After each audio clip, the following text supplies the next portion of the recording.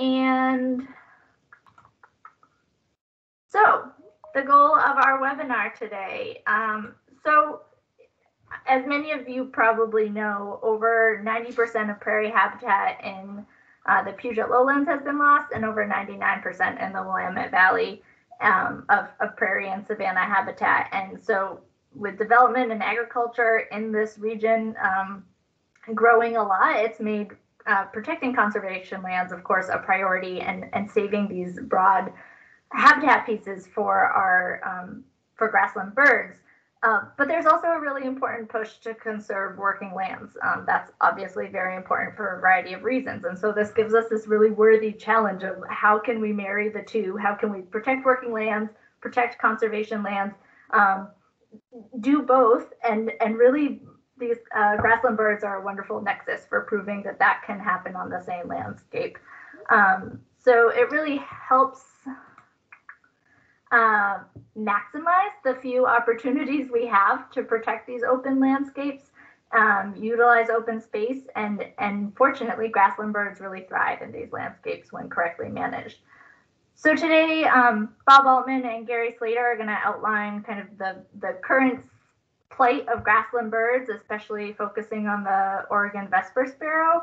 And then a few folks, Derek Salyers and Matt Blakely-Smith, are going to talk about what it kind of looks like grazing on the ground and their perspectives of it. And then you'll hear from some of our conservation partners about financial and technical support that's available for landowners that engage in conservation. We'll provide Q&As throughout this, and this is the first of a 2-event series. So we'll, in May, have a second event to be determined if that's in person, virtual, or some combination of that. And that's where we'll really, that second event, delve into timing, duration, really the implementation side of it. So today we're kind of giving the background, hopefully getting you familiar with this idea, and we'll talk all the details at the next event. So I just want to give a big thank you to the Cornell Lab of Ornithology for funding this workshop, and to all of you for attending, and to our kind of panel of folks that are going to be presenting today. So as I said, Gary and Bob will get us started, and then Derek and Matt will talk about kind of grazing for birds in practice, and then we'll hear from Tom Snyder from NRCS, Jared Jabusik from U.S. Fish and Wildlife Service, and Laura Tesler from ODFW. So with that, Bob, take it away. Okay, so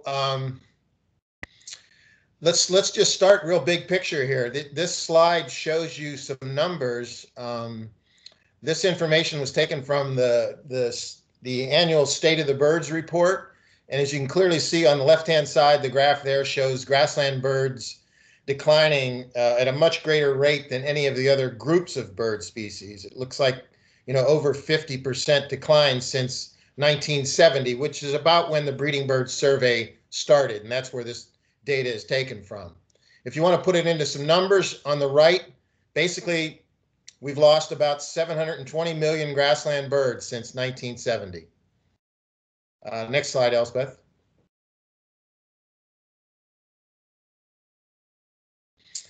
So what happened? Well, what I just talked about was the last 50 years or so, so that's pretty recent. But of course, we know that grasslands, from the perspective of habitat loss, there was large losses throughout the beginning of the Euro-American settlement of the country. But this will give you a little bit of zoomed in perspective just on the Willamette Valley itself from basically around 1850 to now. And as you can see, virtually all of the native grassland has been lost. This has been a common feature throughout the continent, but certainly from our part of the world, we've seen drastic declines in the habitat that these birds used. Next. And that loss took on a lot of different forms. If you look in the upper left, there was, of course, significant permanent habitat loss, just the development. Upper right, there was a lot of conversion of that grassland habitat into agriculture, some of which, like in the upper right, really provide next to no value to grassland birds. If you go lower left to vineyards, another type of agriculture. It provided some habitat for some birds, depending upon the species. And then if you go lower right, pasture lands, which can provide significantly good habitat for some species, and that'll be our focus today. Go ahead. I always want to bring this up because we always have to recognize that habitat's not always the bottom line here when we're talking about declining bird populations. There are a lot of other issues out there that affect them, a lot of threats. You know, we could go through a long laundry list of those threats, but it's just important. We're not going to be able to get into that today. We're focused on the habitat end of things, but just keep this in mind. And in particular, we're seeing more and more evidence of, you know, what's referred to as the small population paradigm, where these birds are declining at such a rate that we're finding that there are a lot of small populations that just don't have the resiliency to overcome sort of natural fluctuations in their populations. But this is something maybe we can get into in when we have the next meeting, but we really won't have time for it today. Next. Okay, what birds are we talking about? I've got 7 up here, 7 species of land birds that I would call sort of obligate or near obligate to grasslands. I mean, you could add in some couple shorebird species, you could add in some waterfowl species, but from our perspective today, talking about pasture lands, I'd go with these 7. And if you go upper left, grasshopper, sparrow, upper top, streak-torn lark, upper right, Oregon vesper sparrow, lower right, northern harrier, then Savannah sparrow, then western meadowlark, and then lower left, short-eared owl. So those are the ones that I'm really sort of focused on in terms of this discussion today. Next. And we prioritize these guys differently, as you all know. Among these 7, you know, 2 of them are certainly the highest priority. They have either endangered or threatened status at either the federal or a state level. So there's regulatory considerations regarding streak-torn lark and Oregon vesper sparrow. Most of the species have some level of status in the state wildlife action plans as a sensitive species or a species of greatest conservation need. This level is really more of a recommendation for conservation level. It doesn't have the regulatory implications that we see with the streak-torn lark and Oregon vesper sparrow. And then there are a couple of the species that really have no particular status. So they're not all equal in terms of how we address them in our conservation actions. Next. So when people always say something about to me, this is good for grassland birds, and sort of my first question is always, well, which species? Because even though we tend to think of grasslands as being a fairly simple ecosystem, and you know, relatively speaking, it is simple if you're comparing it to a forest or a shrubland or something like that. But even within that ecosystem, there is a lot of different variability in terms of how the birds utilize the land and the conditions that they prefer. So I've got about 5 slides here that I'm going to jump through pretty quickly just to show you this gradient of conditions that might occur in a grassland and how the birds sort of sort themselves out across that gradient.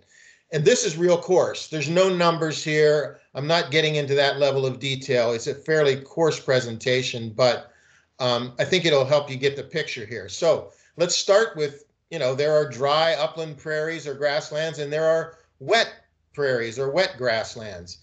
The 7 species I'm talking about, they sort of sort themselves out a little bit. You know, they prefer one or the other, but most of them will occur to some degree in the other type. But the one different one here is Oregon vesper sparrow. It really is a dry upland grassland bird.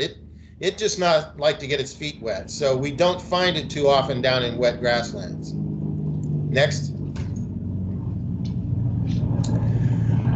Of course, these are grassland birds. So you would say to yourself, well, why is he talking about trees and shrubs? And for the most part, if you can see, these birds do prefer pure grasslands. But several of them, to some degree, like some degree of scattered trees and shrubs. And again, the one that jumps out at you is Oregon vesper sparrow, which, really likes, scattered trees or shrubs in sort of that 5 to 15% range, which is really different from most of the other of the 7 birds, which really are have preferences for pure grasslands. Next. The next two categories or habitat features are things that actually can be managed through grazing and other means too, but certainly through grazing. And the first one is grass height. Most of these guys, as you can see, are tolerant of a pretty wide range of grass heights, and especially on the taller end. The two that aren't, that really want more short-statured grasses and forbs are, the 2 high priority birds, streaked-horned lark and Oregon vesper sparrow, especially streaked-horned lark, which is not our focus today. But again, Oregon vesper sparrow jumps out as preferring, relatively shorter statured grass heights. Next. This is something that most people don't think about when you think about grassland birds, but there is a fairly strong need for a certain amount of bare or sparsely vegetated ground in those grasslands for a lot of these species. Now, some of them, like the bigger birds, like the harrier and the short-eared owl, not so much, because they're not, obviously they're not as focused in at the ground level so much. But the others really do like, sort of from a native perspective, where there was a lot of bunch grasses out there in the native landscape, you'd have these interstitial spaces between the bunches where it would be mostly bare or sparsely vegetated. And the birds use those for movement, and they forage in those areas where they can find insects or fallen seeds. And of course, streaked-horned lark is sort of out in its own world in this category in terms of the amount of bare or sparsely vegetated ground it likes. But again, vesper sparrow is right out in there in that sort of 5 to 15% range of this habitat feature. Next. Patch size is a big deal for a lot of these birds. In fact, for a lot of them, it's a limiting factor. When you think about the larger birds, obviously the harrier and the owl, they need large, in acres in the hundreds to really have any kind of population. Streaked-horned lark is also similar to that. And most of them, even grasshopper sparrow, requires some fairly large patches. But Oregon vesper sparrow is a little bit unique here in that it actually will occur down in that sort of 20 to 50 acre range. Now, you wouldn't have much of a population, but you can get some occurrence there, which you can build off of if you do have smaller patches of grassland. Next. This may be the most important question, because since we've lost all these native grasslands, it's important to know how well each of these species has adapted to what is out on the landscape now. And so I just tried to break this up. This is a real simple comparison of cropland versus pasture. Now, there's all kinds of croplands. I couldn't get into that kind of level of detail here, but just in general, most of the species have crossed between the two, and they have some degree of utilization of both. But Oregon vesper sparrow, again, here sort of is unique in that it is really almost never found in cropland, at least not the typical cropland you think of. The one exception is Christmas tree farms, but other than that, it's not found in most of the croplands that we typically think of. And it really is more of a pasture bird. It's the dominant bird out in grazed pasture lands as far as grassland birds go. Next. Okay, that's all. I'm going to hand it off to Gary. This is our topic, obviously, today, Oregon vesper sparrow and grazed pasture lands. The one thing I will say before I hand it off is that, of course, keep in mind, most of these lands are private lands. We will have an example later where Matt will talk about grazing on conservation lands. But from the perspective of Oregon vesper sparrow, it really is, at this point in time, it's pretty essential for this bird, because we don't have the alternatives for it out there, which is something we can get into as we move along today and in our next webinar, or hopefully field visit. So I'll let Gary take over now. Thanks, Bob. Next slide. So yeah, Bob's given the backdrop on the vulnerable state of grassland habitat and birds, and I'm going to provide a sort of a brief description about Oregon vesper sparrows, a little vesper sparrow 101, if you will. And the idea is that this information can help those who may not be as familiar with this bird so that we can have this more in-depth discussion. The first thing I want to note is that this Oregon vesper sparrow is a subspecies of the wider ranging vesper sparrow, which can be found throughout most of North America. And the differences are really based on shading or of the plumage or variation size. And for a lot of people, this is a pretty nondescript little brown bird that is hard to identify from all the other ones. But if you look closely, you can see a couple of characteristics such as a rufous shoulder patch, a white eye ring, and they have some white outer tail feathers when they fly that are pretty easy to see. So sort of as you learn more about birds, this one does become easier to identify. Next slide.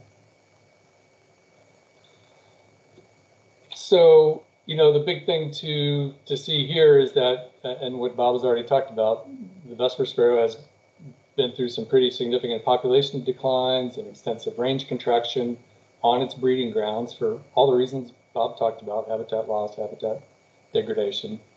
The figure on the right shows the historic and current range. The historic range of the Oregon vesper sparrow is on the left. The current is on the right. One of the big things to see from this is that contraction has been significant and that they are nearly extirpated in Washington state. In fact, we think there's probably only 2 populations that have more than a handful of birds. Overall, the range-wide population number estimates about 3,000, and this is from an analysis that Bob has done, with the largest remaining regional populations in the Umpqua, which has about 1,500 birds, and the Willamette Valley, which has about 1,000 birds. And in both of those areas, the majority of the birds are on private lands, and in the Willamette Valley, it's notable that most of those birds are on pasture lands. As Bob noted, this is the vesper sparrow's conservation status is it's being currently being considered for listing under the Endangered Species Act by the Fish and Wildlife Service. Big news last week is that Washington State voted to list it as endangered, so that won't officially happen for another week. But it has that status in Washington State, and in Oregon, it's considered sensitive critical. So certainly of high conservation status throughout its range. Next slide.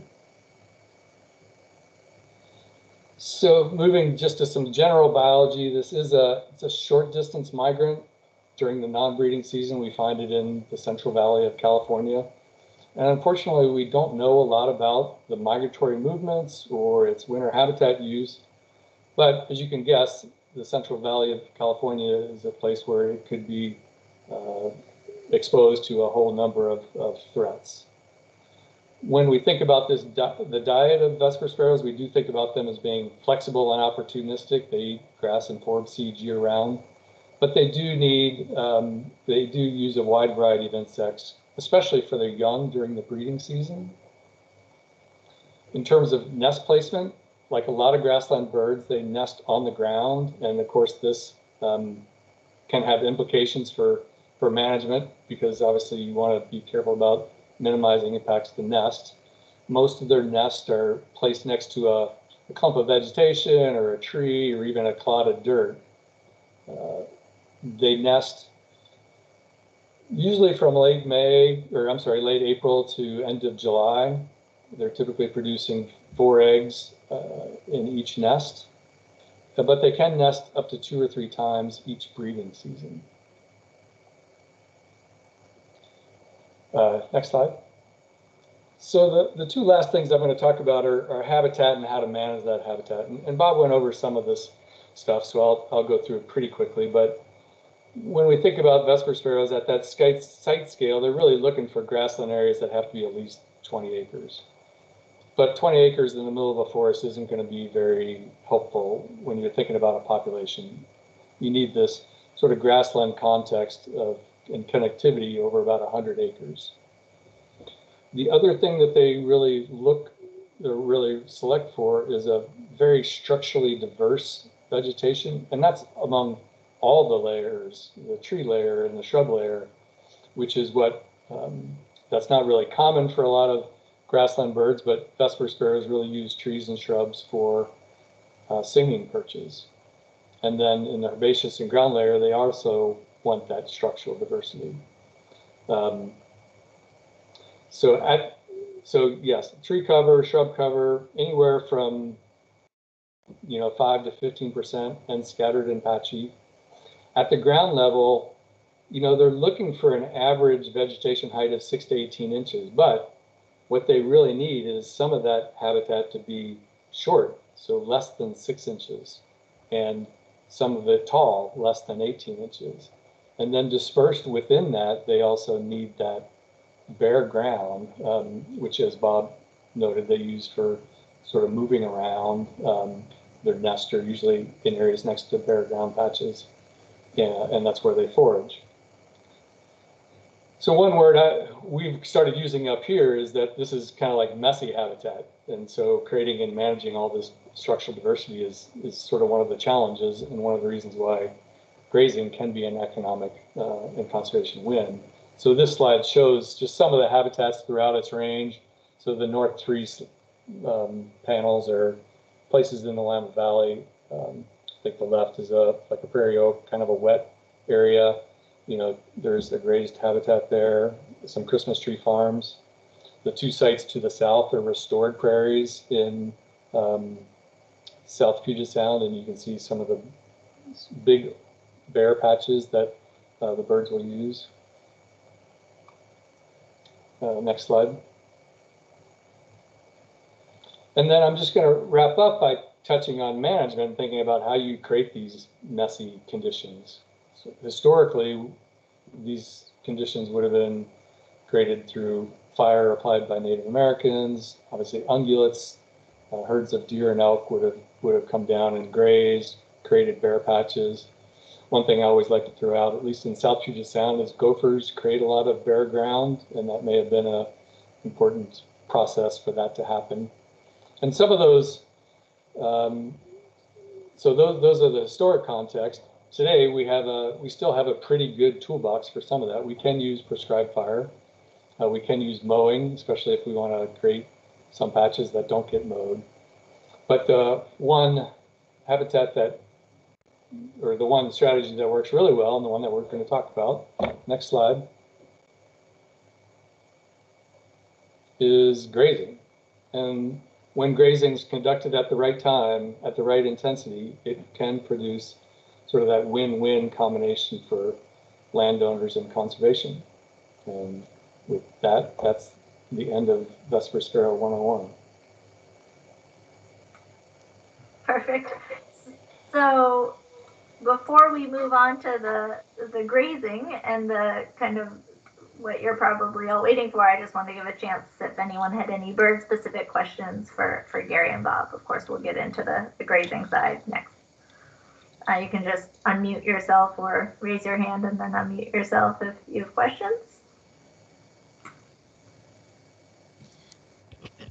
I have a couple of questions. I am curious about, can you tell me, first of all, how many eggs do they lay?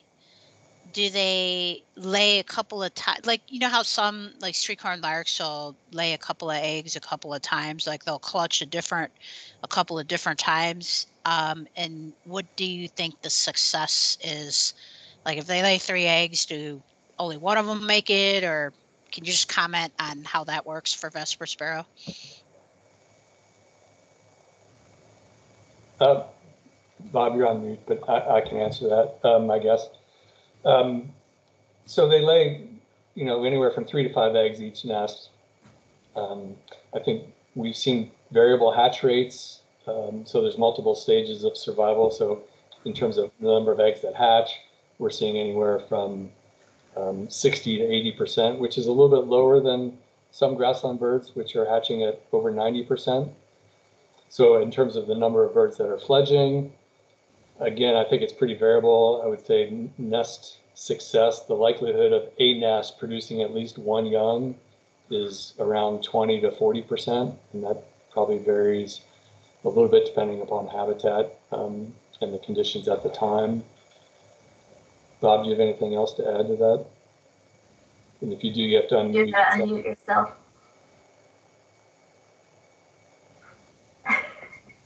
Sorry, Bob. Still muted. I don't know how to unmute you, Bob. There we go. All right. Yep. Yep. So, yeah, Laura, if you nest on the ground, a lot of things can go wrong. And a lot of things do go wrong, just naturally. Gary said, you know, if you really got down to it, well less than half of the nests are successful. I mean, somewhere in that 20 to 40, 30 to 40, whatever range, that's your success rate. But of course, they make up for it to some degree by being able to do multiple attempts during the course of the year. That's their counter to that. But success rate is typically low for any ground nesting bird, and certainly ground nesting grassland birds. Great. There's a question from John. Do you want to unmute yourself?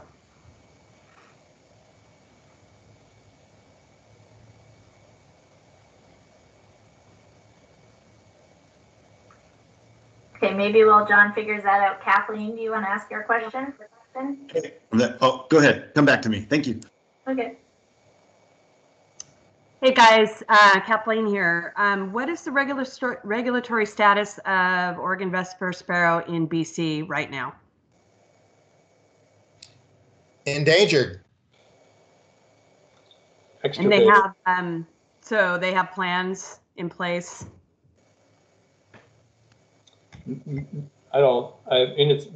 It's completely gone from British Columbia.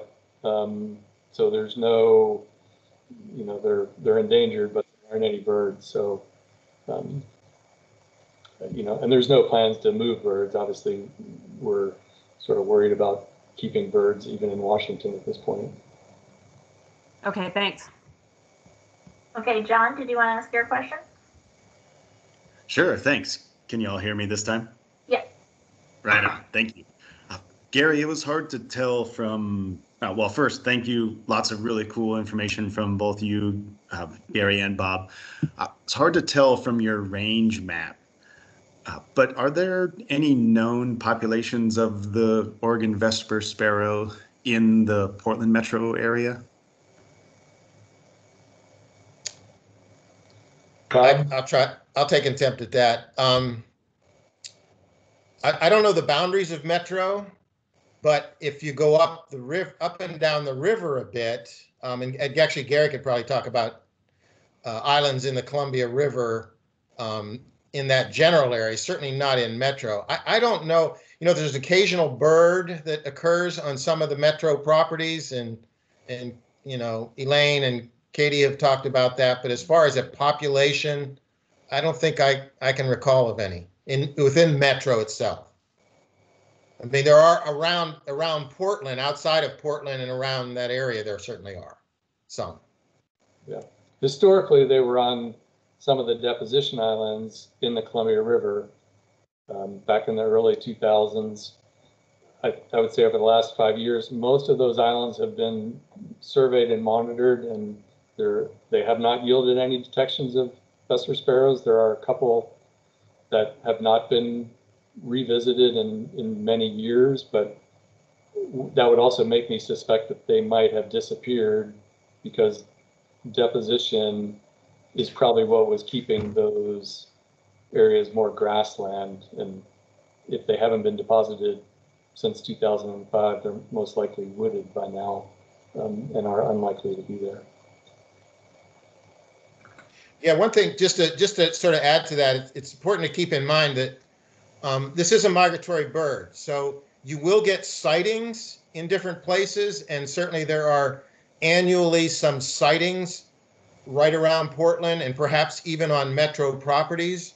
But a sighting, you know, during migration is certainly a lot different than having a population, and that's the challenge we have is, you know, developing and maintaining populations at sites. And so from a metro perspective, I guess I'm not familiar with any populations. There's a few more hands up and then a few questions in the chat. So one is, how do the Oregon vesper sparrow and the other grassland species respond to solar panel fields?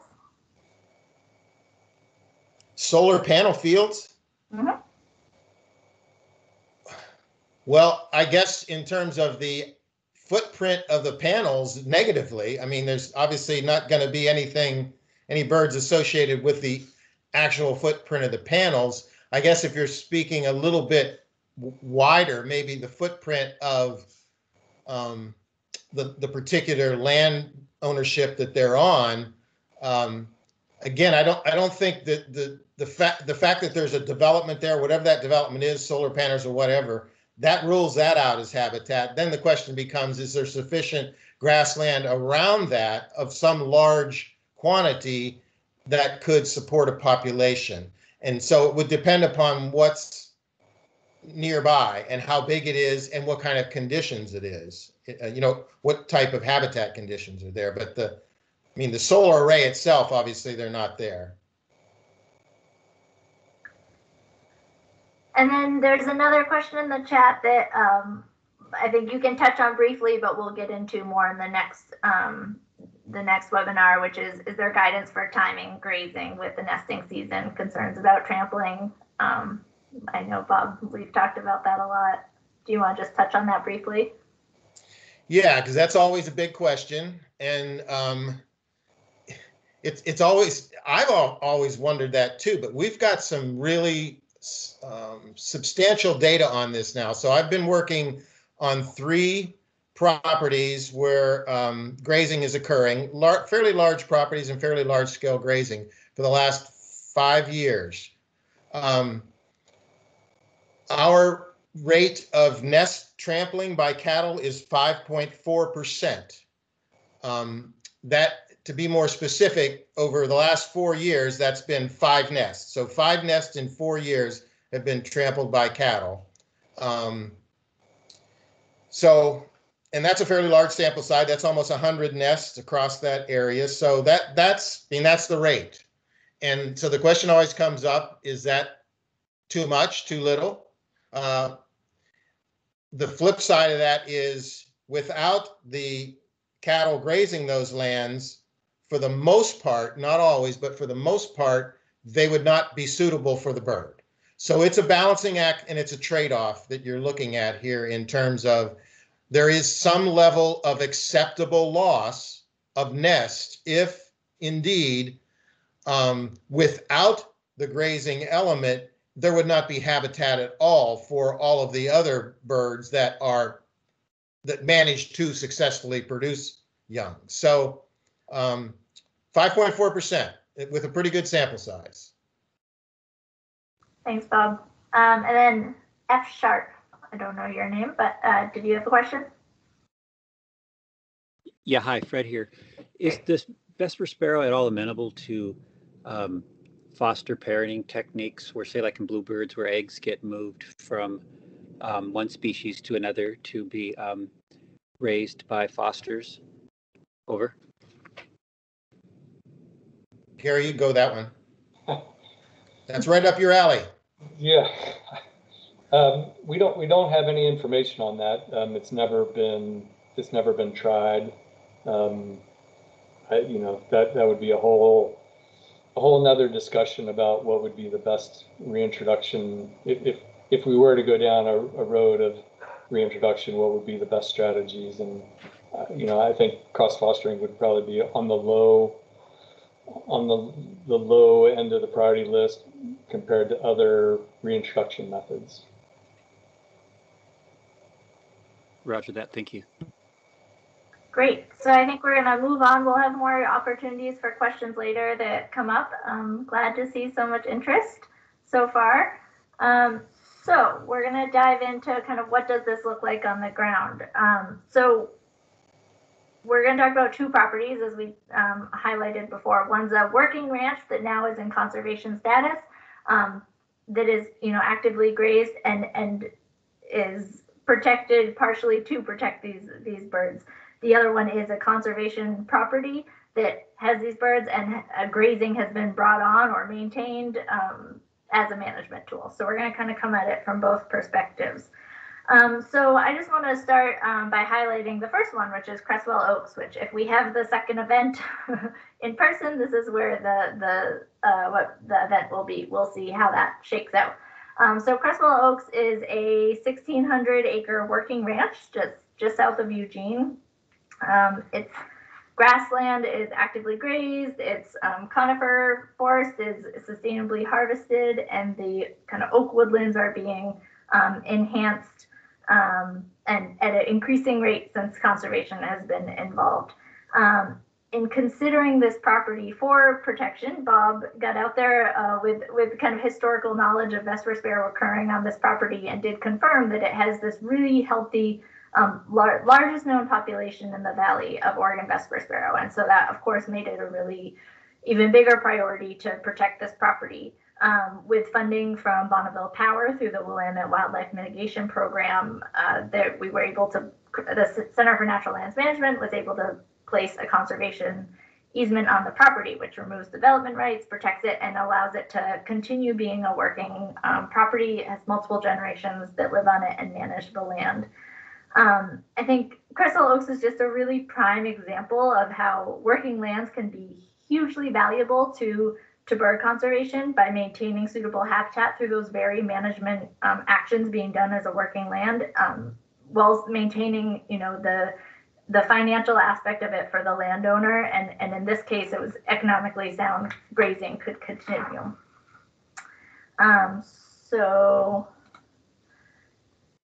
on the left here is a cover type of Cresswell Oaks, and with the grazed grassland in kind of the beige, which you can see arrows to.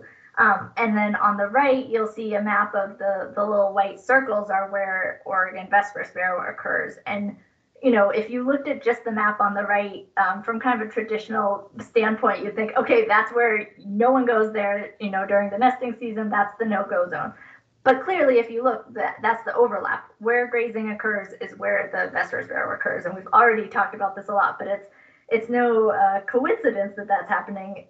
The bird is persisting where grazing has occurred and has persisted for some time because of that management tool, because of the conditions that grazing creates. It creates the suitable habitat. And now with conservation partners involved, little monitoring can happen, little tweaks can happen to make sure it maintains that suitable status. But really what was happening on that property was already good for it. And so now we can just kind of continue in that lens, making sure it just stays positive and tweaking as we learn more.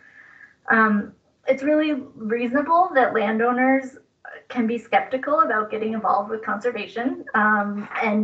And some ecologists, we understand, are hesitant about accepting grazing and forestry and other working lands things in a conservation landscape, worried that will negatively impact the bird. But I think Cresswell Oaks is just one of these wonderful scenarios that shows that if it's managed correctly, if everyone is really communicating clearly and on the same page, grassland birds can be conserved on actively worked, actively grazed lands, which allows them to maintain their working status, be part of the local economy, keep families on the land that they love, while also providing much needed habitat for imperiled birds. And in doing so, these landowners not only get to stay on the land, but now they are brought into this conservation world and have technical and financial assistance available to them. And that can create even more opportunities, both for the landowner to improve their land, and then obviously not just for the maybe target species, but big impacts for conservation.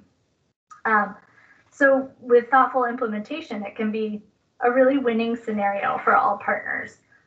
Now, Derek was going to talk, but Derek is MIA. He was in transit this morning, and I haven't heard from him this morning. And I think their ranch might have gotten some ice, and I think they might be dealing with some stuff there. So I'm gonna try to get a hold of him by the end, but I think I'm gonna let Matt talk. We'll try to come back to Derek, and certainly everyone on this call that's presenting has worked out at Derek's property and has seen it, and so I think can speak to it a little as well if they like. But I think what I really want to highlight, and hopefully Derek will be able to get on and talk, and if not, this second workshop is focused specifically on Derek kind of talking about implementation and what it's like on the ground. But, you know, working with Derek has been really wonderful. His family, you know, they were so excited to learn that they could keep doing what they love on their land and help this bird. They've been super excited. They're so always happy when Bob or our folks from Eco Studies come down and talk with them and get them out seeing vesper sparrows and other rare species, and really have been open to kind of what monitoring do we do, what tweaks can we make, what adjustments can we make to keep doing this ranching and really help these birds. And so it's been a really just a really positive experience. So with that, I'm going to turn it over to Matt.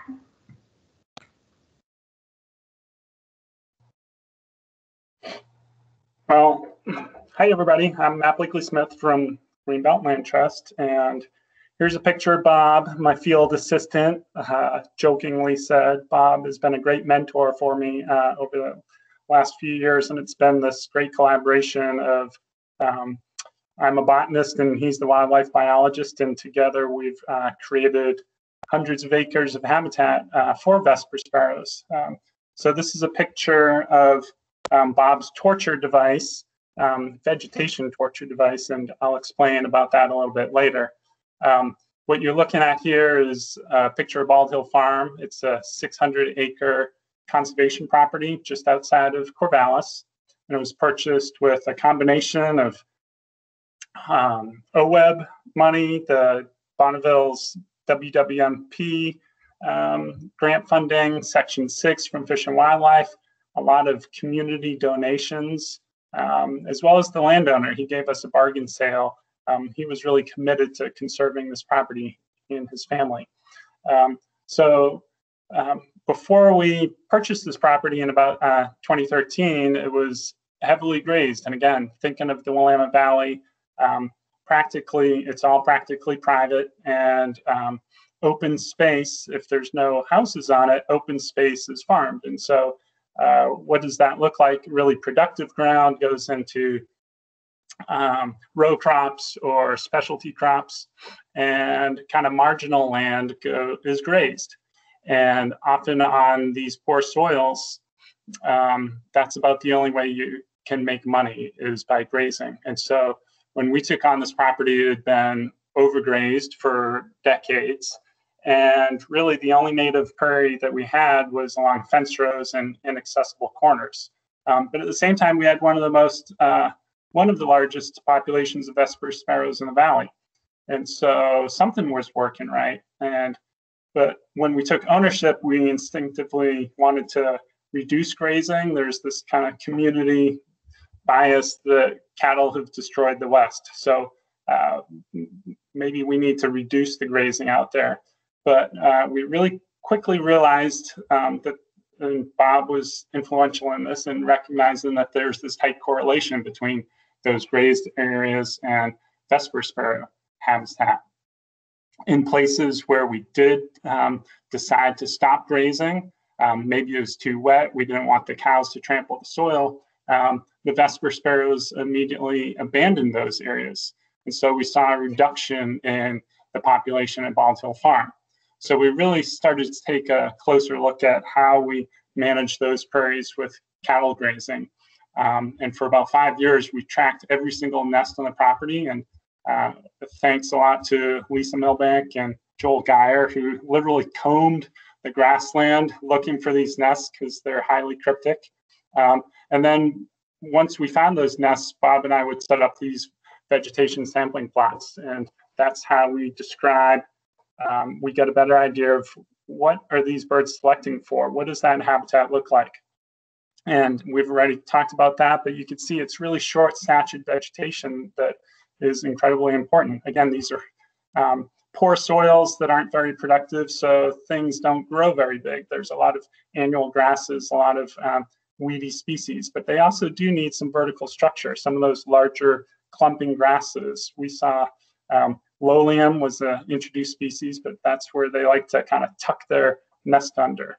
And so we're able to describe that habitat. We took a lot of data on those nest plots.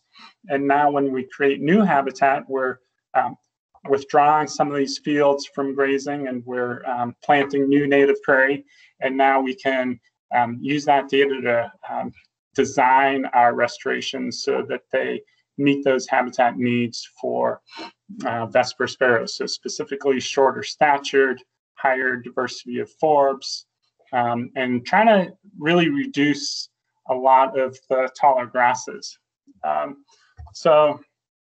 You know, for the first year or two on restoration sites, you actually have the vesper sparrows love it because the vegetation hasn't grown up so quickly.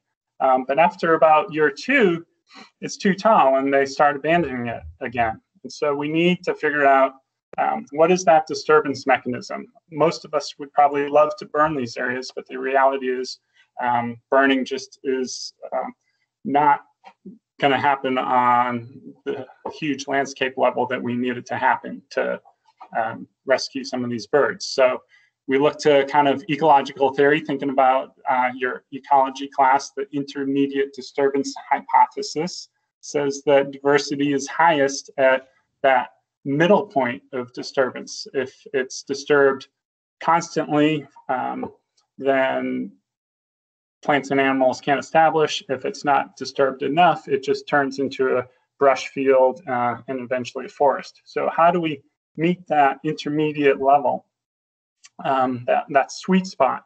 And next slide, please, Elspeth. We found that cattle grazing have been incredibly helpful in hitting that sweet spot. We've played around a lot with figuring out exactly the timing of that grazing. A lot of times for vesper sparrows, what we'd like to start doing is hit it pretty hard in April before the birds show up on habitat. And so the cows have been able to run through and beat down some of the grass. Maybe their hoof prints make some muddy areas that the birds actually key into. So from a kind of an armchair perspective, it's really pretty straightforward. You're trying to match your grass growth with your cattle consumption rate. But a producer might want to maximize that rate, but from an ecological perspective, maybe we're not stocking the cattle at the highest density. Maybe we want to reduce the herd numbers. If we probably want to rotate the cattle between different pastures that have been fenced off so that they're just not out on pasture for 6 months, we'll probably try to move them between different fields throughout the season.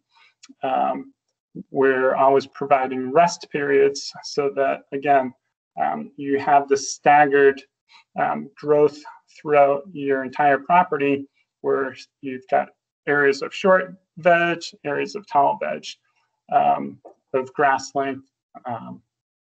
So from an ecological perspective as well, we don't always want to do the same thing every single year in the same field. So thinking about how do we create that heterogeneous kind of landscape. And from a farming perspective, they might not necessarily like that. It would probably be better to have more predictability in what those rotations are. But from an ecological standpoint, if you do the same thing on the same site every single year, you end up, that's a selective pressure. And so you end up getting more uniform species as well as structure. So we want to mix it all up. So the devil is really in the details, though. It sounds pretty easy. What we're really concerned about, though, is that restored habitat, native prairie grasses, the forage quality really is kind of low, and it's not that attractive to producers to set their cattle out there. On top of that, everybody wants their pastures grazed in April. That's if a producer has to pick, they're probably not going to graze your Romer's fescue when they can get tall fescue that's been fertilized and manicured. So how do you actually attract a grazer to your property is a real challenge that we face with when there's an abundance of forage. Everybody has the same window of grazing. So that relationship really needs to be, it's a special relationship. You really need to nurture it, and you need to convince somebody to come onto your property. But that means there needs to be some give and take. An ecologist is not going to be able to just set all these parameters and make it really difficult for a grazer because they won't show up. They'll have other better options. So we need some concessions and recognize that from an ecological perspective, things might happen that we don't like. There might be a bunch of muddy spots in your field. Your wildflowers might get nibbled down. Maybe even a bird nest might get smashed. Again, what Bob said, it's actually incredibly unlikely that nests are trampled by cattle. But you need to recognize, again, the bigger perspective on what are the gains we're getting. Ecologically, grazing has been beneficial when done properly. And so it gets a bit messy, and we need to recognize that the producers really have needs as well. They have economic needs, and they need to make a profit, and their cattle have a way of messing things up if you're a purist and taking an ecological view. But we need to balance that back and forth. So it's that intersection of ecological and economic needs, and then having a good interpersonal relationship with your rancher, and understanding that there needs to be a lot of give and take. So I went over my time since Derek was not here. Maybe that's okay that I spoke for a little bit longer, but that's all I have for now, and happy to take some questions or have a group discussion because there's a lot of people here with a lot of information as well. Perfect. And Derek is joining as we speak.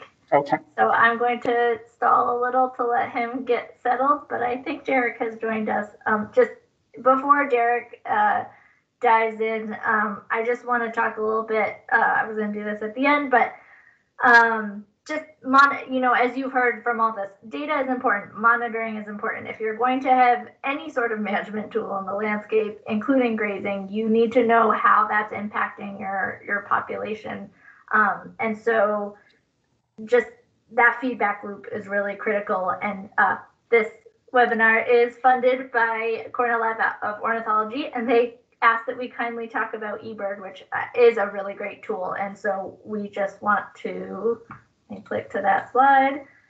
If you're not familiar with eBird, it is a great way to have not only enter data and a place to put your data, but also a great just resource for information about kind of what birds are occurring in your area. So it's free. You can enter it online, and then you can do it on your app. And importantly, there's just a lot of great data on there to look at distribution, and we'll send out information about this after the webinar. With that, I see that Michelle Tierney has a question. I'll have you ask your question, Michelle, and then I'll see if Derek's ready to present. Okay, thanks for that. Hopefully you can hear me, Matt. Yeah. Okay, great. Hey, Matt, I was curious, as somebody who doesn't, I'm a wildlife biologist with the state, and I'm recently starting to use grazing more and more here for grassland bird management as well as some other listed species management. But I don't have a lot of time to invest in being the one to organize the grazing. And I've recently been given a name and started coordinating with a sort of, I want to call him an ecological grazer, someone who grazes locally and does this sort of ecologically frame of mind that others have used. But I'm curious if you, or maybe you and our Washington partners have thought about putting together a list, or if there is a list of people that are doing this kind of work, grazing livestock on private properties for ecological purposes, that others of us could go to. As you say, some of these grazers are in short supply, but a listing of these people that have these specialty with using livestock for these purposes, so others of us that don't have that time can maybe pull off some of those lists and be more comfortable that these people sort of know what we're going to be asking of them. Yeah, this is really interesting. Grazing, one of the challenges is grazing is hyper local. It's a very low margin from a profit perspective business. I'm not like, there are very brave people who graze because I don't think they make a lot of money very often. And so one of the major expenses they have is moving cattle. So just trucking cattle from field to field is incredibly expensive. And when you consider how much you're making as a lesser when we lease our fields, it's we're not making much money. And when you consider how much of our time as an organization we spend on monitoring, on coordinating, on contracting, we're probably losing money. And so it probably would be helpful for folks to coordinate more on their grazing. The fact of the matter is, at least in the Valley, there's precious few people that are really doing this, especially on an ecological fashion. So there's a lot of potential and for it to be very hyper local and essentially having your neighbor graze your property, because it's pretty unlikely that you're going to have folks want to move their cattle very far very often. Hey, Michelle, this is Gary. I can jump in real quick and just say that this is an interesting issue that is getting some consideration here in South Puget Sound. And just to let you know that Sarah Hammond has a proposal to do exactly what you're talking about through the Recreation Conservation Office in Washington, and that is to match farmers who are looking for grazing opportunities with landowners who have grazed property that they are not grazing, and combining those together, and especially doing it with thinking about veterans in this area that sort of own a lot of the pasture land. So that's something just to keep an eye on in the next 6 months or so. We're hoping to hear back a final decision on that, but that is just the question you're asking about, how to, getting names of people who have cows and getting names of people who want grazing is, seems like that's on the forefront of where we're going. That's great. Thanks for that. I'll keep an eye out for that, Gary. Appreciate it.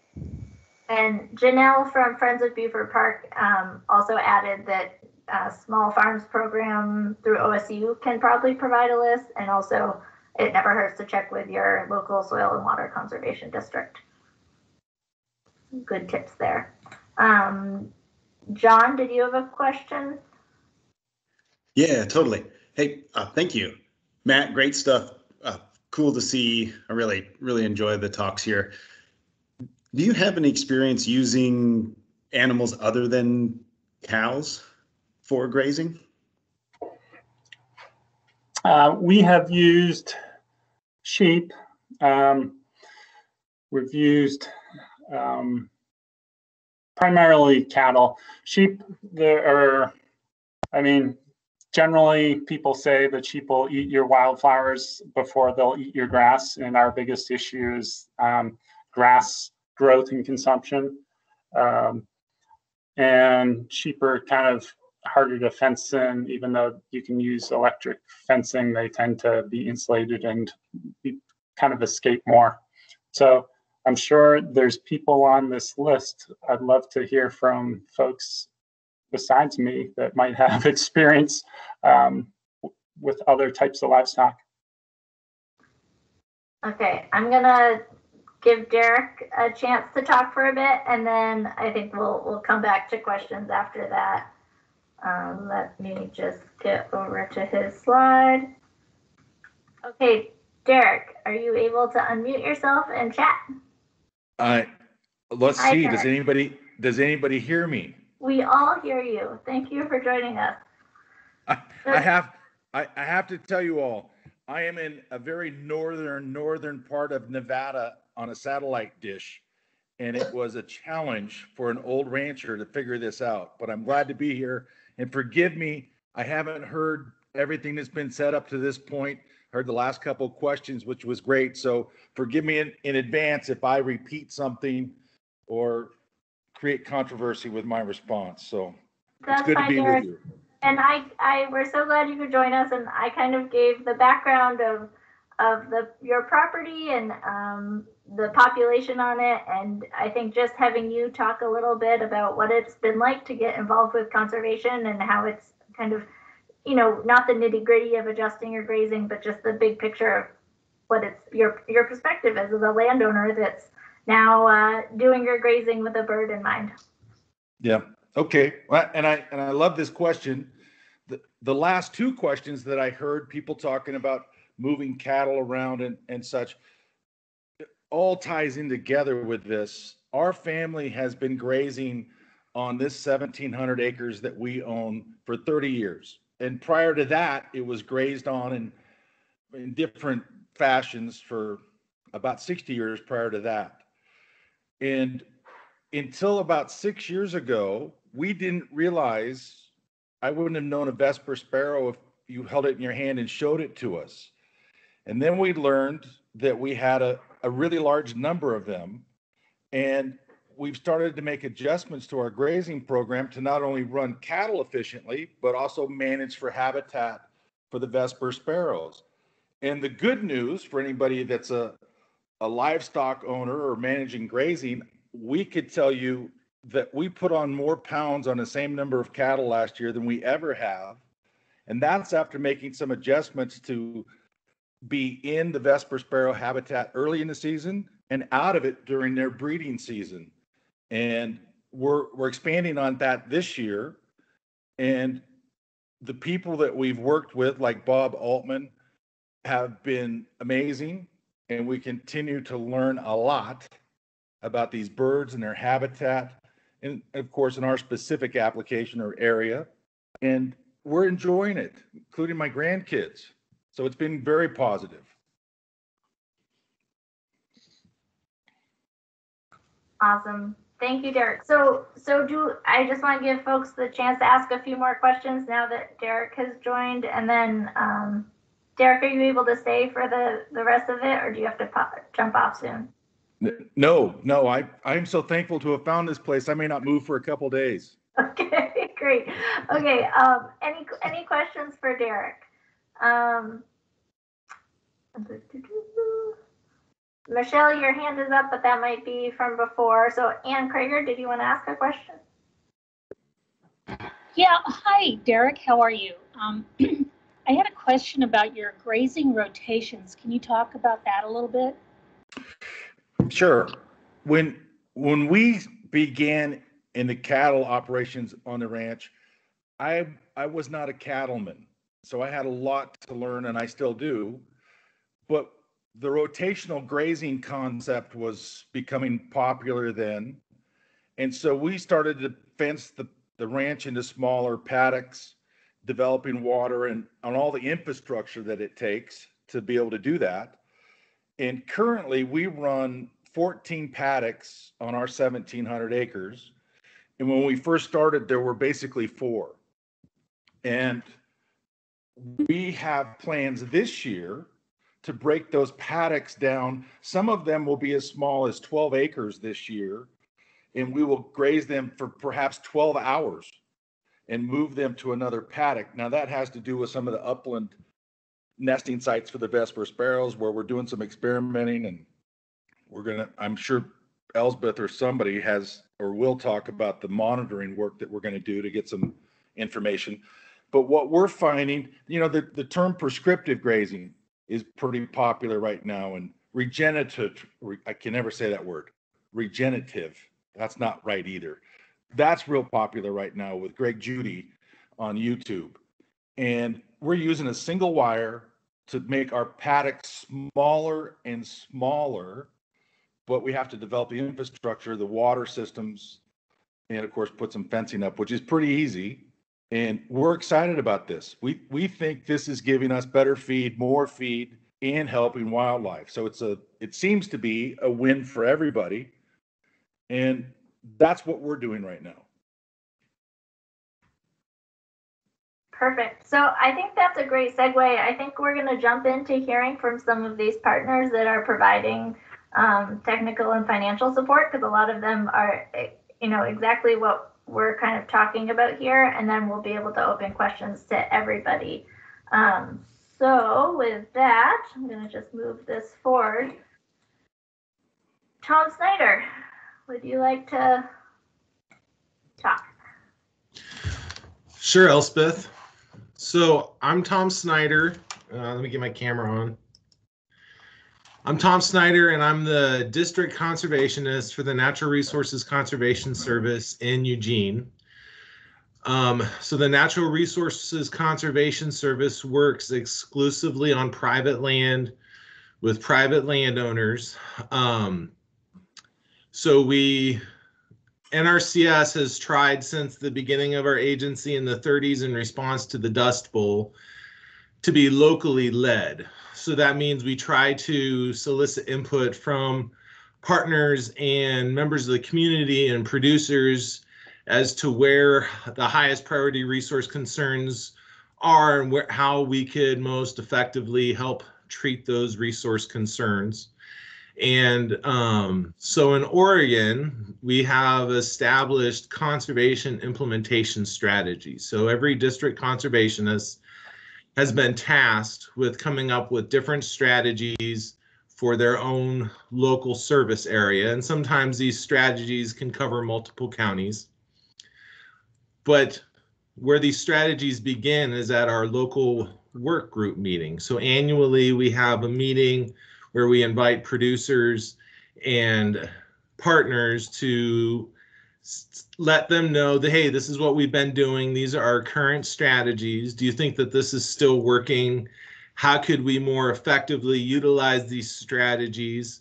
And so I'm going to share with you in a little bit about how to find out what strategies are available in your area. But I want you to know that if you don't have a particular strategy in your area, an opportunity to bring that to somebody's attention is through the local work group process. NRCS is doing those right now. My meeting is scheduled for next week, and unfortunately it's going to be virtual like most meetings are these days, but hopefully it's still productive. But at these local work group meetings, it's really a documenting conversations that we've been having all year long. So I work with a number of landowners, producers, and partners, and we're always strategizing and coming up with ideas, and the local work group is kind of the formal structure where we finalize a lot of those ideas.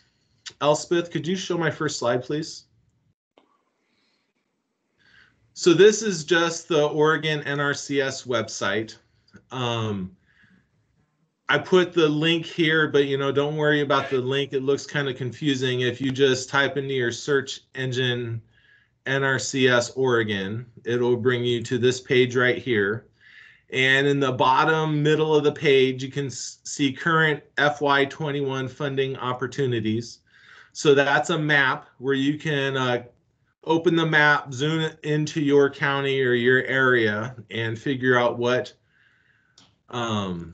funding priorities are for those areas right now. And then also the best way to figure out what's going on is just to contact your local USDA service center and talk to the NRCS district conservationist or soil conservationist or whoever answers the phone, and just get to know them and talk with them. We do field visits all the time. There's no fee for our services. I'm happy to come out and kick the dirt with folks and bounce ideas off of one another, and begin those conversations that I was talking about that we have all year long. Elspeth, can you go to my next slide? So when you click on that interactive map, this is what comes up, and this is just a snip of what is in my area, the strategies that I'm utilizing, and you can see the clumpy, bunched, textured area. That is our oak, woodland, and savanna restoration funding pool. And that's kind of those mid-elevation lands outside of the valley bottom. So typically the valley bottom soils are extremely high value cropland, and the agricultural operations are pretty intense there. And so there's a real production focus, but as you get into the foothill soils, they're not quite as productive from an agricultural perspective, but they're still extremely productive from a habitat and wildlife perspective. A lot of times our native species can compete a lot better on some of the poorer soils. So in the valley bottom where you got deep, rich soils, you know, anything can grow there. As you get into some of the more shallow soils that are a little more droughty, there's just less of a wide range of species that can compete there. And it appears that a lot of our local wildlife and plant species are more adapted and can compete a little bit better in these areas. So the black hatching is our forestry funding pool, where we're funding forest enhancements, and then that pink blotch off to the right, that's a McKinsey funding pool focused on water quality for because Eugene uses the McKinsey for drinking water. EWEB's a big partner with that. So if you were to come to this, you can see these and kind of have an idea what area you fall into. But I hope you would please contact me or whoever is in your local service area to find out and have some conversations with them. So just I want to, because it fits best, I want to talk a little bit, just a couple minutes on our oak strategy. So what we're focused on with our oak strategy is basically lack of disturbance and the successional change from open habitat to closed woody habitat. And in a lot of our projects in the before condition looks like an impenetrable wall of vegetation that is not useful to for agricultural purposes, for grazing, or for wildlife. It's just so dense. It's almost a biological desert on the soil surface just because of the thick, dense canopy.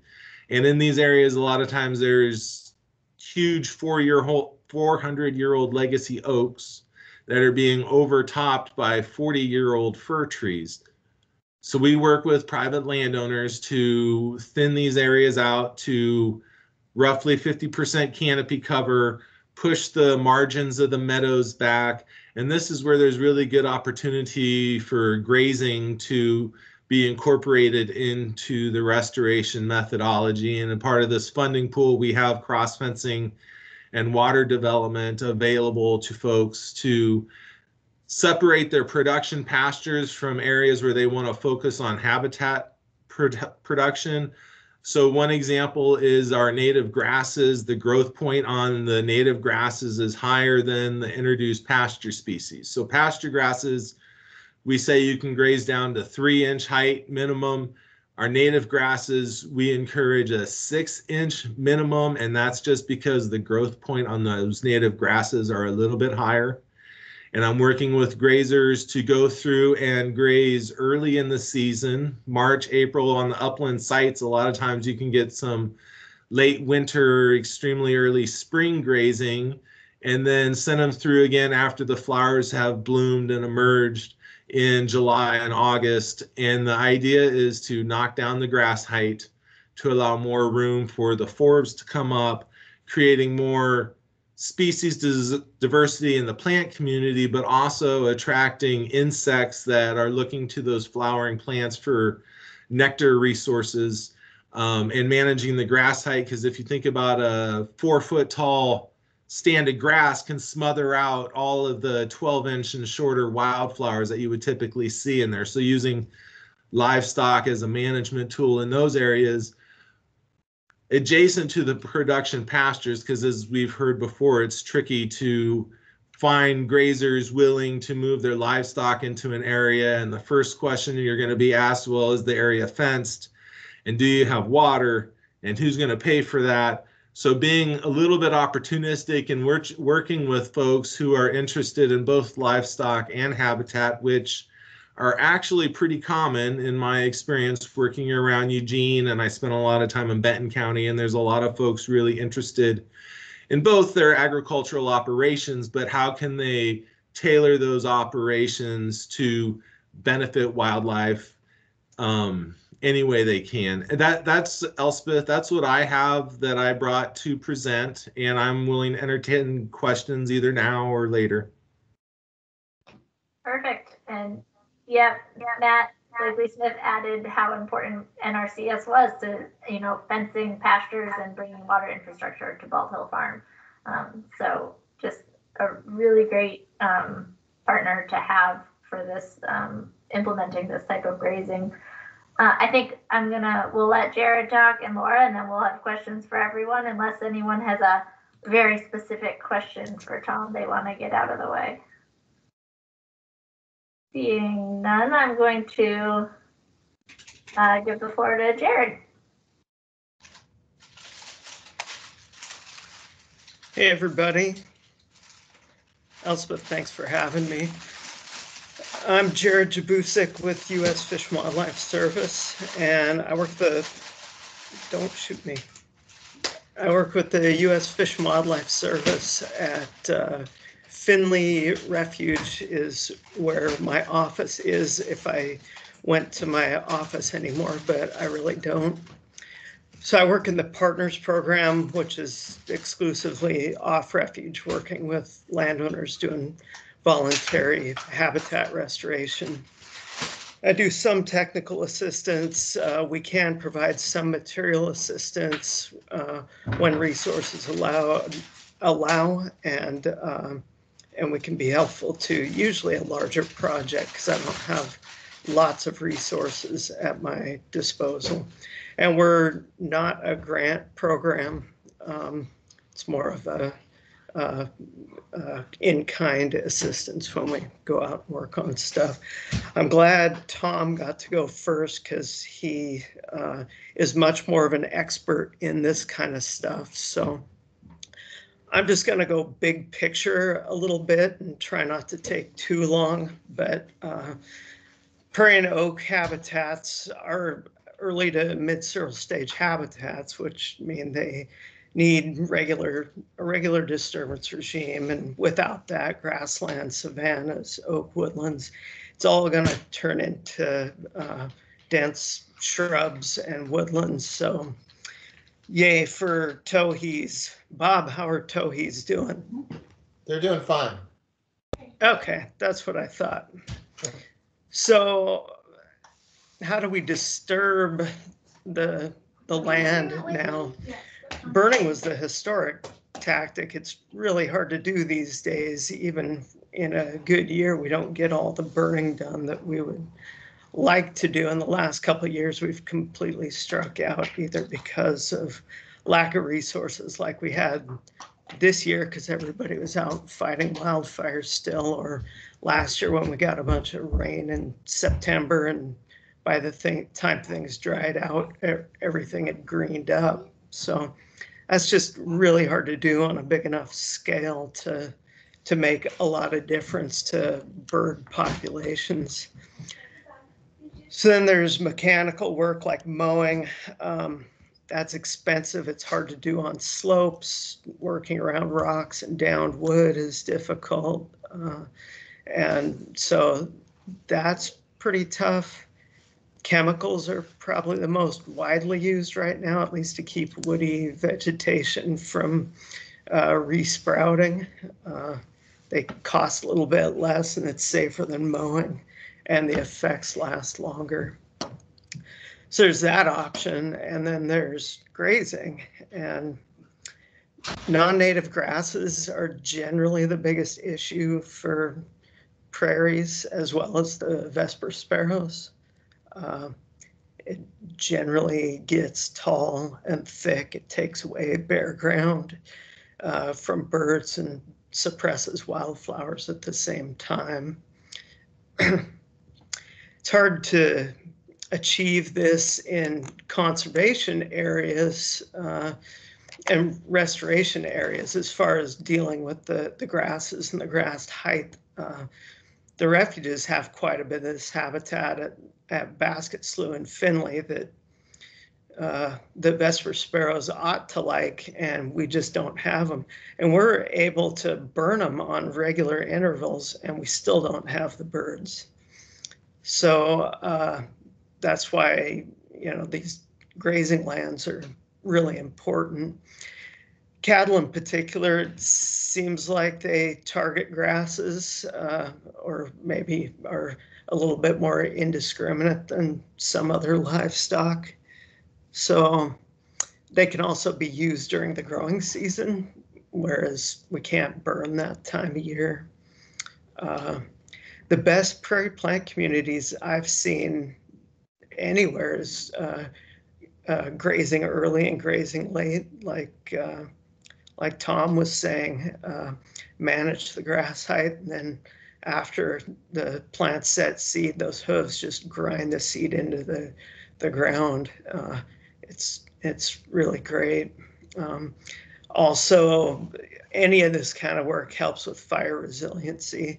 Having more widely spaced oaks with the herbaceous understory is going to save a lot of those oaks, whereas if you have a dense woodland, if fire gets going in there, it's going to kill everything. So from my perspective, everything I've seen, which is not as much as Tom has seen, grazing objectives and oak and prairie habitat objectives on conservation lands have way more in common than they don't have. And then ranching at a landscape level is that the problem is it's a disappearing way of life. Ranching, like Matt said, doesn't appear to be a get-rich scheme. It might be possible to make some tweaks to grazing plans here and there, but like Matt said, the animals have to gain weight, and these tweaks to grazing plans are not gonna, it does not help to write anything out years ahead of time. Those decisions got to be made, you know, the week before or something like that. So as Matt said, a lot of flexibility is key. Animal husbandry is just a lot of work, a lot of logistics and infrastructure to take care of. So when the biggest risk to a property is when lands change hands, somebody else comes in, it's just a heck of a lot easier to plant fir trees and let it go, or lease it out to somebody who's probably gonna plant vines or maybe Christmas trees or something like that. So anymore, we just have very few opportunities to use grazing as a tool. So we need to take advantage of it where we can, because it's not going to be everywhere.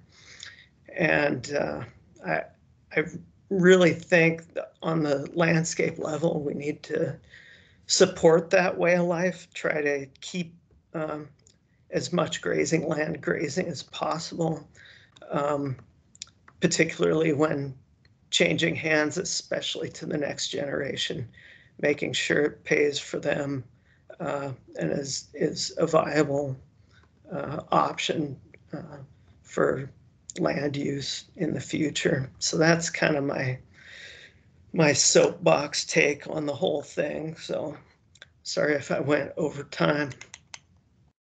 That was great. Thanks so much, Jared. So I think we'll let Laura talk a little bit about the WWMP, which is how we were able to protect Crestwell Oaks with a CE, how Bald Hill Farm partially was helped acquire that into conservation status, and then we'll open it to questions for everyone. Thanks. I appreciate it. I'm the only person other than Tom who did a good thing and brought slides. I should have just shown the ODF and W badge and yarned on like Jared. So I just want to say, first of all, I'm really happy that Jared and Tom got to go before me, because our program, the Willamette Wildlife Mitigation Program, really depends on people like Jared and Tom and the programs that they have to interconnect and work with the properties that the program helps our partners and our agency acquire, because those properties eventually need restoration. So we were really grateful for those programs. So can't really thank those people enough. But anyway, I'm Laura Tussler. I'm the Willamette Wildlife Mitigation Program Coordinator. I kind of feel like I'm getting dusty in this program. I was here when this program was being negotiated in 2010. I was hiding under the table when they were kind of going back and forth, when Governor Kulongoski was negotiating the program. So I saw the baby being born, and now I get to see the adolescent. So I'll probably be here till the end of the program after 2025, because of course I only have 6 years to go now before I can retire. So I don't know, maybe we'll see. We've had the great fortune to help with Bald Hill, the acquisition of Bald Hill, and also with the acquisition of the conservation easement on Cresswell, and work with Derek Salyers and his family. And I have to say that one of the greatest moments in the field that I had was being out on that property in the very beginning with Derek and seeing these little black and white sparrow-like birds hopping around and going, gee, I think those might be vesper sparrows, with my super limited knowledge of birds because I'm a fishery biologist. And then Bob getting very excited about that later. So that was pretty great seeing those vesper sparrows. But the greatest part is that we saw them in areas that were being actively grazed, and that's where we saw them. And we have also seen vesper sparrows in other areas where there's a Christmas tree plantation pretty much right next door to a property. So, you know, these areas that Bob touched on earlier that are in private, land ownership, it's just really critical for this program to work together with our partners to help acquire some of these properties and set them aside in a permanent nature. And so that's what we're doing through the WWMP. And we signed an agreement in 2010 with Bonneville Power Administration. And basically, we said that if you give us roughly $147 billion, we will purchase 16,880 acres of wildlife habitat by 2025. And we're almost there. We're just slightly past 11,000 acres at this point. And we do purchase this habitat in two ways, through fee title acquisitions and through conservation easements. Unfortunately, we do not work directly with landowners. Like some programs, they will treat directly with the landowner. We do have to work through a third party, like a quasi-governmental, like a soil and water district, or we work through land trusts, or we work through other 501c3s. We also work through other government agencies, and we also have bought some of this property for ODF and W themselves. Basically, the way that these properties are acquired is they're acquired because they have conservation opportunity areas. We have certain areas in the Willamette Valley, and this program is only in the Willamette Valley. So I do get a lot of phone calls from people who live on the Sandy River, and unfortunately, we can't help those folks because they drain into the Columbia. But this program is based on conservation opportunity areas, which is set up through the Oregon Conservation Strategy. And you can get on the website. You could just Google Oregon Conservation Strategy, and you can look at all these conservation areas that are throughout the Willamette Valley and see where they're located. And that's one of the areas and the ways that these properties are solicited and private. And we support Oregon Conservation Strategy and ESA listed species. And can I have the next slide, please? So these are some of our strategies that we use during our process. And we do have a solicitation that opens. We opened it in February this year, and we'll close it in April. And we open our solicitation once a year. And basically, we open the solicitation for people to put in applications for properties that they would like to put through our process. And then when the solicitation closes, all the applications are compiled and they go through a 2-layer review process. And we have a technical review team and a wildlife advisory group. And they consider some of these aspects that you see on the slide before you. And they look at things, like the high quality habitat. They look at different connectivity issues, such as, do these properties provide ways that wildlife can move back and forth? We have certain areas, for example, on the North Santiam, we have a sponsor who's done a pretty good job of buying quite a bit of riparian area along the North Santiam River, where there has basically been a corridor acquired permanently that stretches from Mahama to Staten, and kind of working to, build that corridor out and stretch it out over time. And also, if I forgot to mention, we only do permanent fee title acquisitions and conservation easements. We don't do temporaries. We also look at degree of cost share. Although cost share is not required in our program, that is something that is, looked upon favorably. The amount of partnerships that people bring in through these applications. We do consider public access, although that is really, it's something that's considered an asterisk. We do like for our properties that we acquire in the WWMP portfolio to provide some type of public access, but we do realize that usually when you're working on conservation easements, people that own conservation easements, they usually still are living on the property, and they're not really keen on having a lot of public access on their private property. So we do realize that there are extenuating circumstances. And also we do have wildlife that need privacy and, have some type of populations where, having public access would be detrimental to that. We do buy properties that we call dual purpose, which do provide aquatic habitat and a lot of wildlife habitat as well. So they provide, double crediting for that.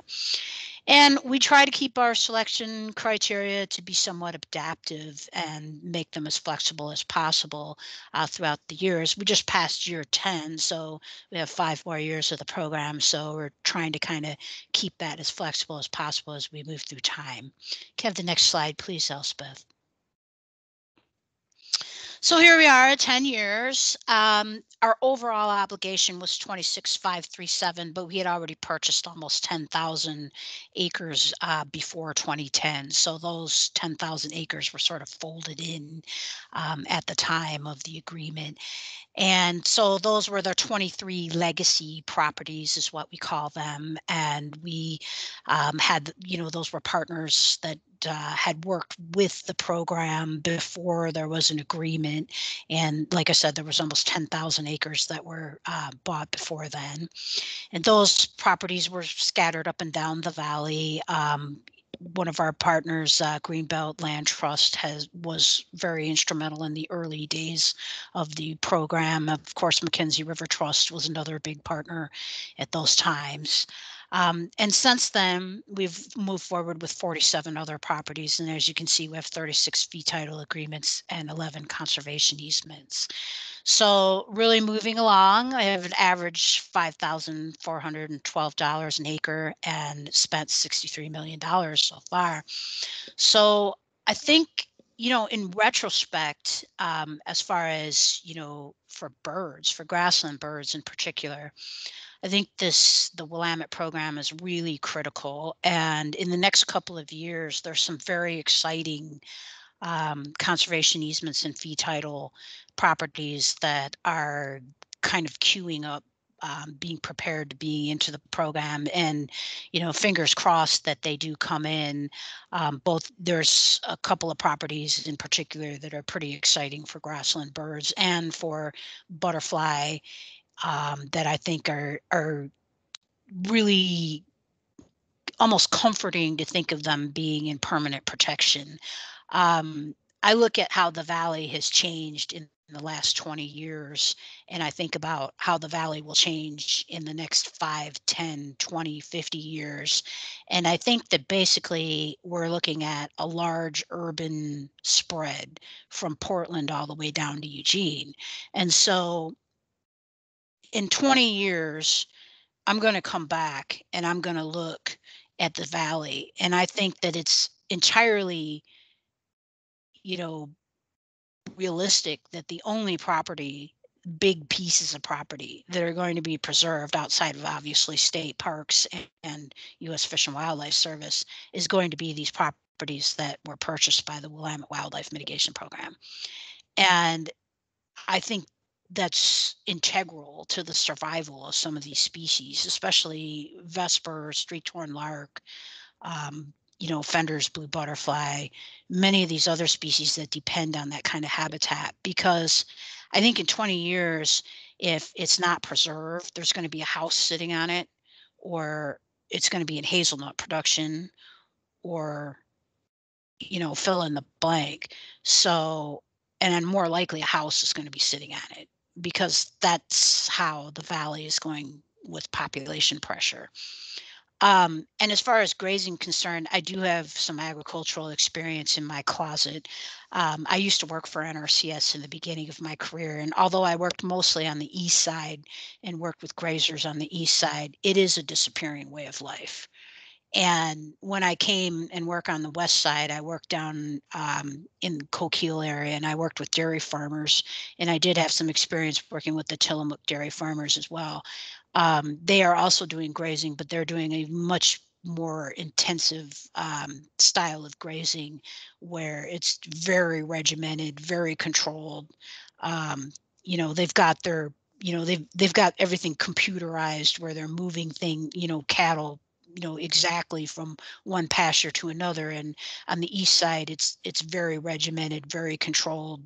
People are very in tune with, how they're moving cattle, and those, I know exactly where my cattle are and what they're doing.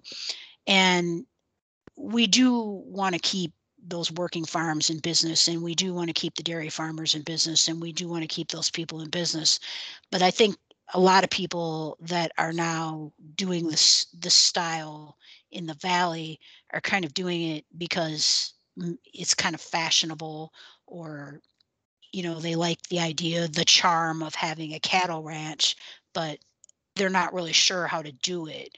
So it's really important that we bring in people like NRCS and people like Jared's Partners Program to work with these folks and make sure that we're helping them figure it out, and do it in a way that it works for them and it works for the birds too. So, and if you have any other questions about the program, let me know. Thank you. Awesome. Thank you, Laura. So, just looking at the time, we're going to try to move on to Q&A, and we'll just answer as many questions as we can while folks have the time. But before we jump to that, I just want to highlight that this is part 1 of a 2-part series, and the next one will be in May. Hopefully we'll be able to be out in the field, but at the very least, we'll have someone out with a camera following Derek around in the field, talking about kind of the implementation, the details about timing and duration, and all of the little things that come into, adjusting your grazing regime for conservation for grassland birds. So with all of that, I'm going to look at the chat. There's a few questions here. The first one is from Adrian. Can the vesper sparrow be considered a keystone species if a landowner, is providing suitable habitat for it through their grazing regime adjustments? Can one assume that there would be other, rare species that would have benefits? And if so, kind of who does benefit? I'll take that, I guess. It's a good question, and I kind of would refer back to those graphs that I had early on that showed the 7 species and how they sorted themselves out across different gradients of habitat conditions or habitat features. And there's a lot of overlap between all of those species and all of those conditions, and there's areas of non-overlap. Could you consider a keystone species? I mean, I guess you could. I tend to not. I mean, when I think of a keystone species, I might think of something a little broader in its habitat requirements. I typically look at savanna sparrow when I think of grasslands, and I'm not trying to address high priority species necessarily specifically. I tend to think more of savanna sparrow because of the breadth of its coverage of conditions that it will tolerate. But that's debatable. I can understand that someone might want to think that. The one thing I will point out, though, that there is a great connectivity between Oregon vesper sparrow and Fender's blue butterfly because of Kincaid's lupin. Kincaid's lupin in the valley is, well, actually any lupin, but certainly Kincaid's lupin, if you have it, is frequently sort of the host plant for nests for vesper sparrows. So I think there's a pretty good connection there between those two high priority, even listed species. Great. Fred, did you have a question? Yeah, thank you. Hey, wonderful seminar. And as a way to champion browsing as a management tool, do we have estimates of the historical pre-European contribution that browsing made to, the reduction in the biomass from these prairie sites? Because I know that, when Douglas and Menzies came through, they made a lot of interesting observations of the large, the high densities of deer and elk, like the Kalapulan circle burns and the herding and concentrating of these animals. Same thing on Woodby Island with the corral hunting, and we have some of these. Given the challenge of maintaining these small family dairy farms, and that we have these high densities of elk and deer, particularly elk, like up on the swim prairie. Well, I know they're often considered a nuisance, but I was just curious, do any of these native co-evolved browsers fit into this browsing equation where they've been ranched or hunted to the betterment of grasslands and associated birds? Over.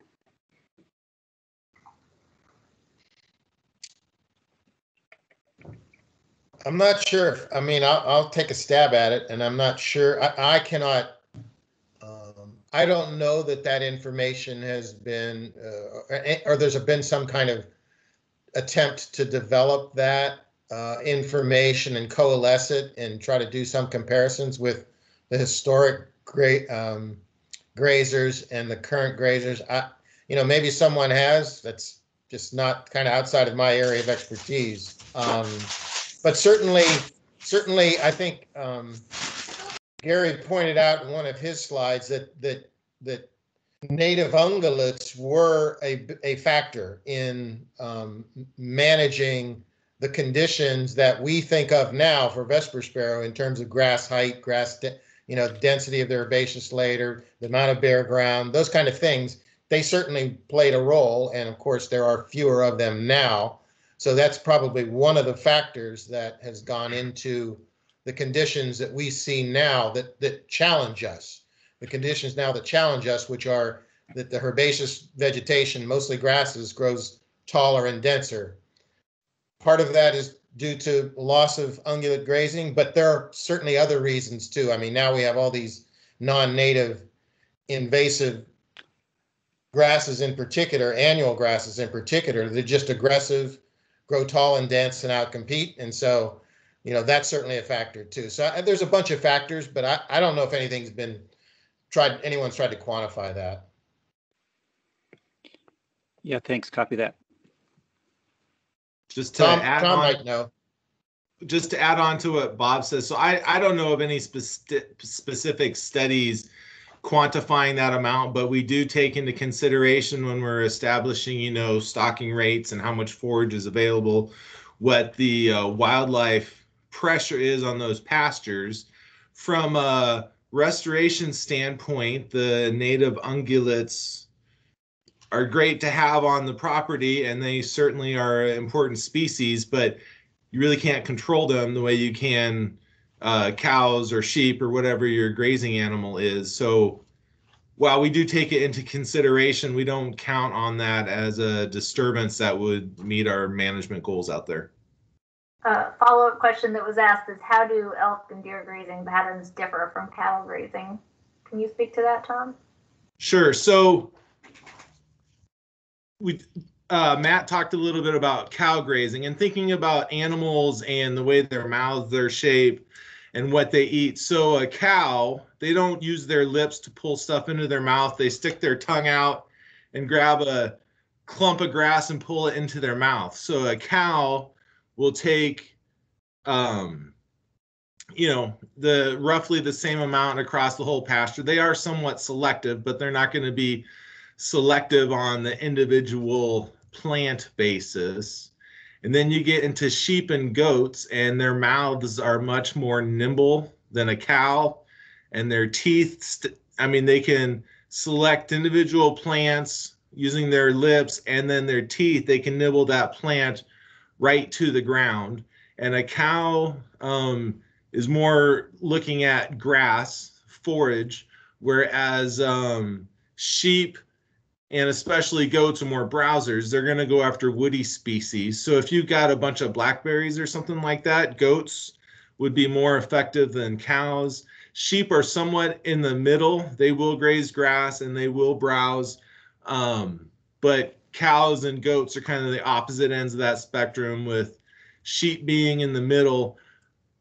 Due to the selectivity of the grazing habits, I can't point to a study that says this, but in my mind, it just makes sense that cows would be much less selective. And if you're trying to graze for overall species diversity, timing that grazing using a less selective grazing animal seems like it would be more effective.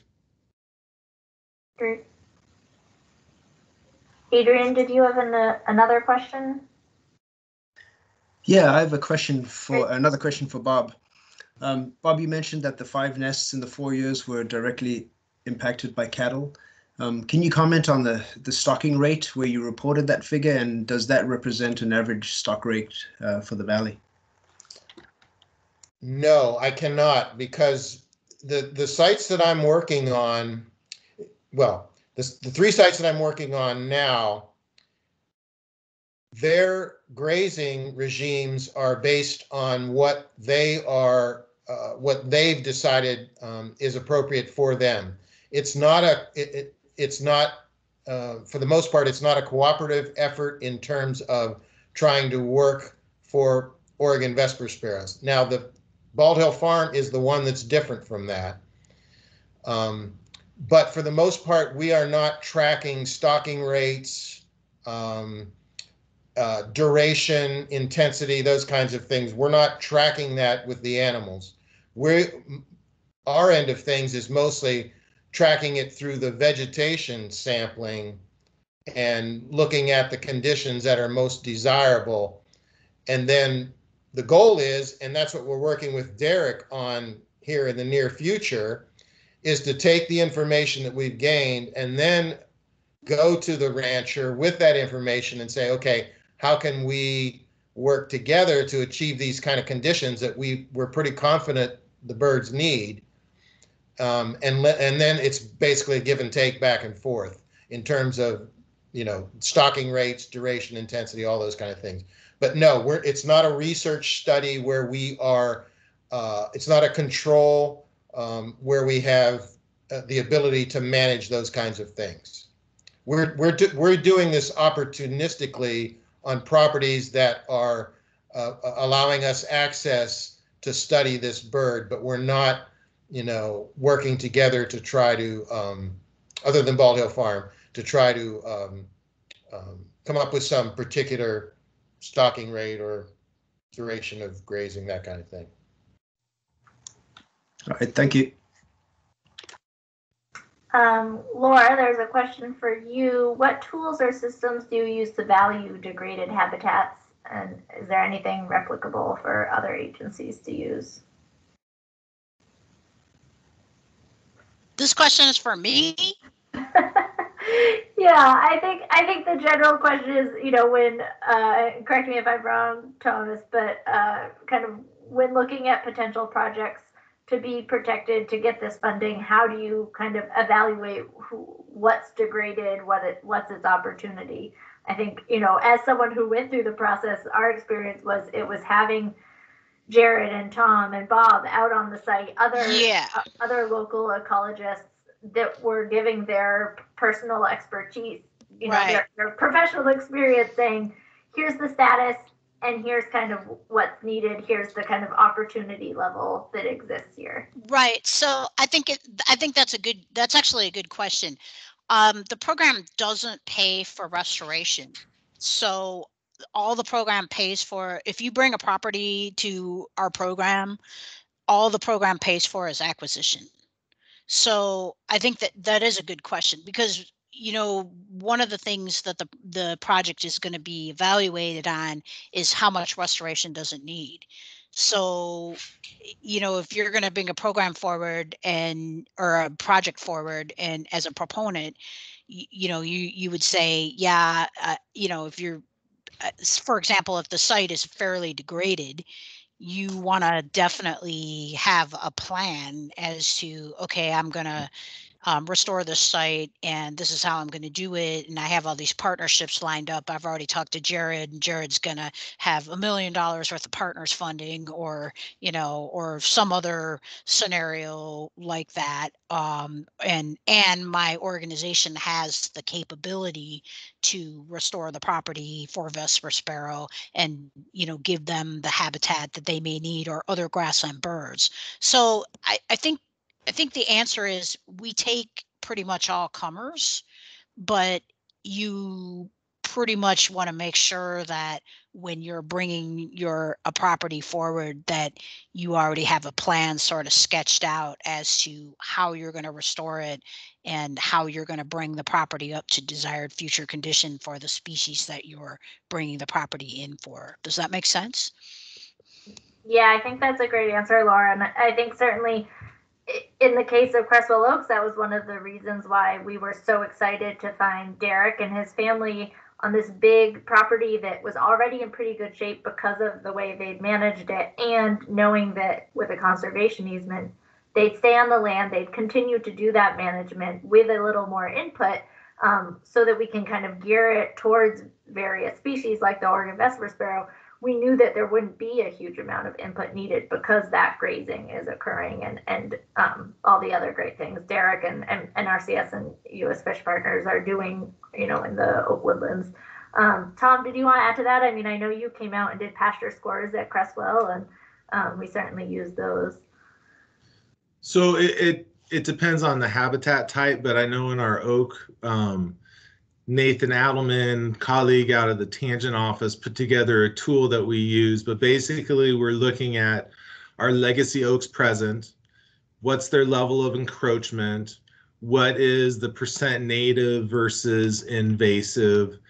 But I think one of the biggest factors has got to be landowner capacity. Does this individual property or landowner have the capacity to implement the necessary conservation projects? Not everybody has the capacity that Derek and his family does to do this type of work. And I've been on several great properties where, yeah, there's huge potential there, but who's going to do the work, and who's going to maintain a disturbance dependent climax plant community?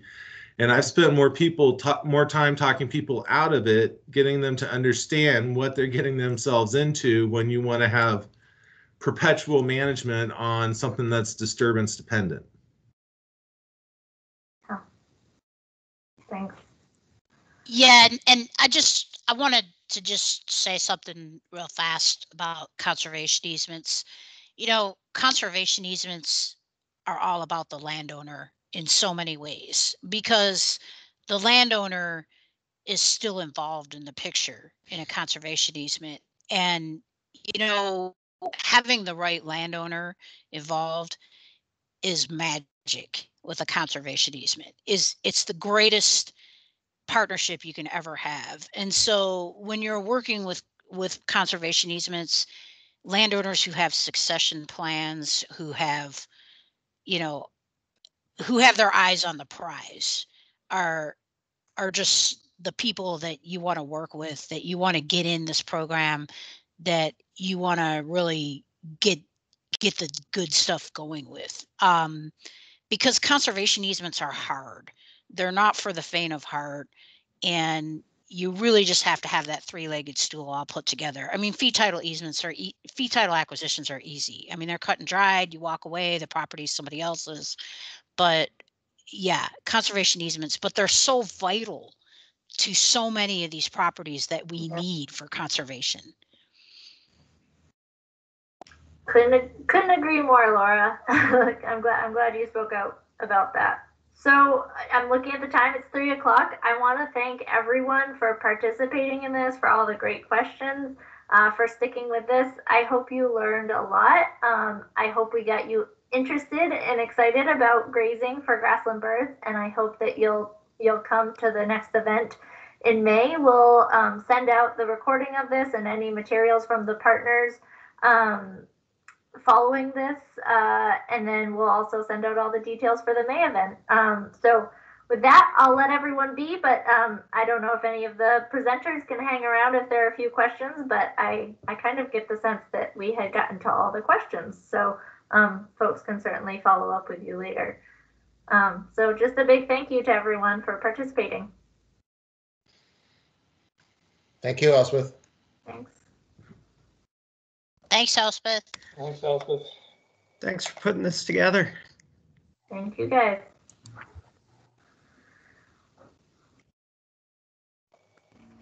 Thanks. I'm not seeing any other questions pop up, so you guys might be off the hook. Let me double check. Thank you, Elspeth. So glad you could make it, Derek. Jeez. It's Derek Salyers. I miss you, Derek Salyers. When are you going to come see us? I don't know. She has donuts at the May thing. I might come down. I mean, you know me. I have to come down there. You know, I didn't.